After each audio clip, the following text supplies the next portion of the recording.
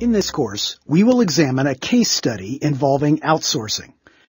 We will begin the course by identifying the case facts. We will go through a quantitative analysis of proposed alternatives and try to capture the costs associated with each of the proposals that the organization is considering. Then, we will add the time value of money and net present value as ways of stripping out the implicit financing costs associated with the proposals.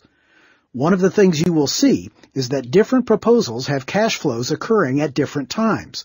It is useful to strip out all the implicit financing costs in those cash flows to make a fair comparison at time zero, since the decision must be made in the present and not in the future. Finally, we will talk about dealing with non-quantifiable components, to avoid focusing only on what can be quantified versus what hasn't been quantified or what can't be quantified. The quantified analysis, if used appropriately, aids in thinking about what hasn't been quantified to provide a useful benchmark.